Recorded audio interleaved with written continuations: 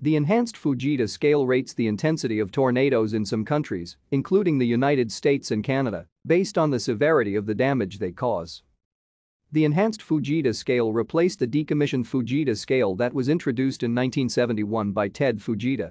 Operational use began in the United States on February 1, 2007, followed by Canada on April 1, 2013. It has also been proposed for use in France.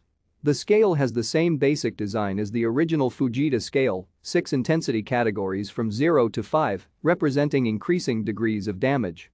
It was revised to reflect better examinations of tornado damage surveys in order to align wind speeds more closely with associated storm damage. Better standardizing and elucidating what was previously subjective and ambiguous, it also adds more types of structures and vegetation, expands degrees of damage, and better accounts for variables such as differences in construction quality. An F unknown category was later added for tornadoes that cannot be rated due to a lack of damage evidence.